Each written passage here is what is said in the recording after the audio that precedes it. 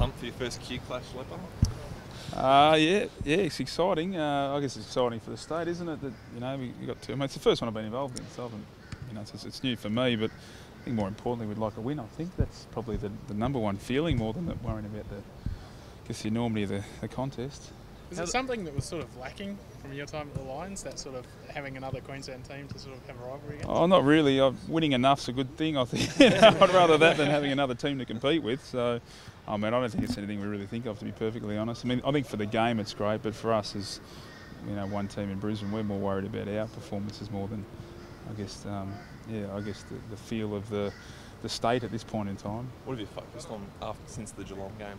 Where do you have to improve to win that game? I mean, wet game, and we fumbled a fair bit. We've spoken a lot about that. I mean, structurally, we've got things that change every week, depending on the opposition. But the large majority of what we do, was in ball movement-wise, won't change. We played them a month ago in the pre-season. They're missing some inside players, obviously. So we take a lot out of that as well, but certain things, as I said, because they weren't there, their mids, we'll do a bit differently. Have the boys recovered from a 6-day turnaround? Have you had a light week on the track? Well, this is our first session from last week, so yeah, it's not a heavy week on the track, any 6-day break.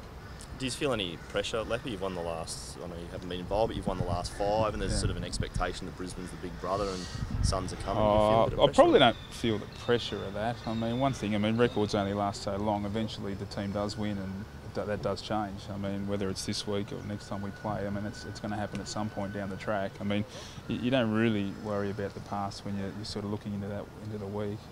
How do you rate that? You would have seen their development from afar, obviously, but how do you rate this side?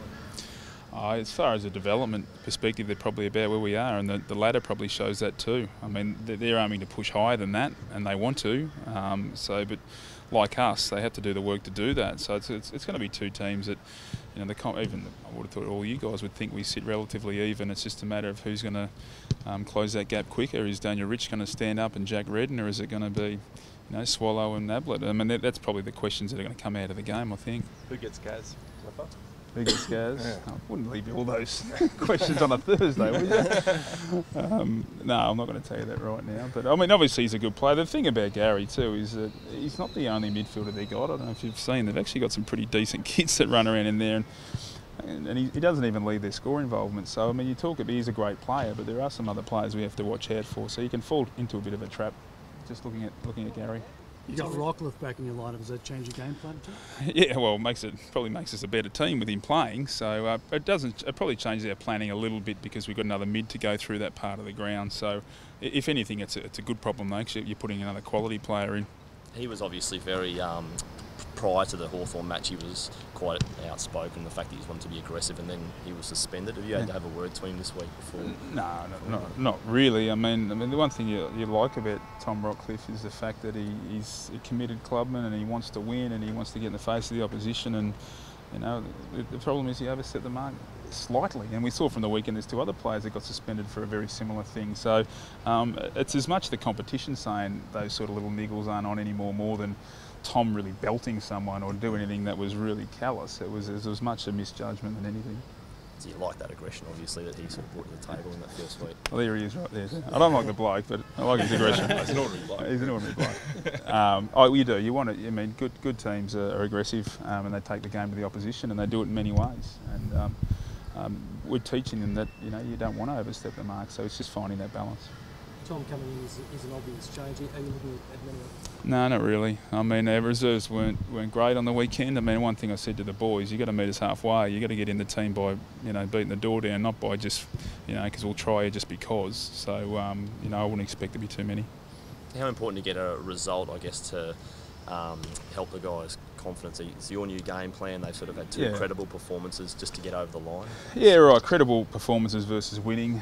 I mean, what the winning does is it gives you confidence in the game planning even more so. But one thing our job to do is to show the players that it is still working, but these are our lapses, and hopefully that's enough to convince them that what we're doing is on the right path. But you're right, the actual W next to the result actually just saves you speaking for too long. They kind of get it and they kind of say, yeah, this works, but and the belief sort of builds. So that would be nice. As I said, the fixture's given us 2 pretty tough teams to start. and we've sort of haven't been up to the challenge of that group of team yet. Now we're sort of in that middle tier, and this week will prove how we go against that. Mays was good on the weekend. Justin, has he set a bit of a benchmark for himself now? Will you be pushing him along to try and keep that? He's terrific. He's actually a pretty good forward, isn't he, Maisie? He's pretty tall too. I think he's grown another couple of centimetres in the off-season. He's a big boy, so he's been really valuable with his stuff inside 50. So challenge for us is, how much do we use him through the midfield and in the forward 50. He's a pretty valuable kid. Where does he like playing? Where does he feel like he plays best? I think he's happy with the role he's got.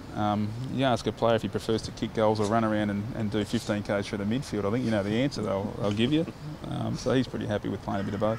What's your take on the bump? All this talk about whether you coach or you have to change your coaching style because of it. Oh, you don't change your coaching style. I think it's more a player thing. I think it's more the onus on the player now to be very careful. And obviously, the couple of instances on the weekend, there's a bump that resulted in some accidental head clashes, and the players got suspended. Well, that's what it seemed to be anyway. So you've got to be very conscious if you're a player and you elect a bump. I think that's pretty much what the competition's telling you.